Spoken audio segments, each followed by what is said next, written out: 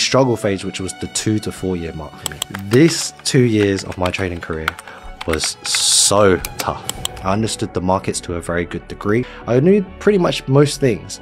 However, what I didn't actually have was a few breakthroughs and patience. Doing the same thing over and over and over again, expecting different results. My major flaw was overtrading and revenge trading and being greedy.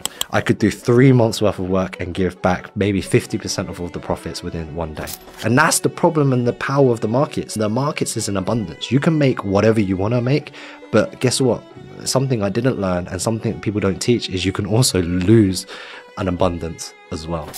So when I really grew was I had to understand a few things. And like Vic Glenn says, if it's not a lesson, it's a blessing. Embrace your mistakes, embrace the obstacle. You know when it comes to your plate again, you know how to deal with it. And that is the biggest lesson in the struggle.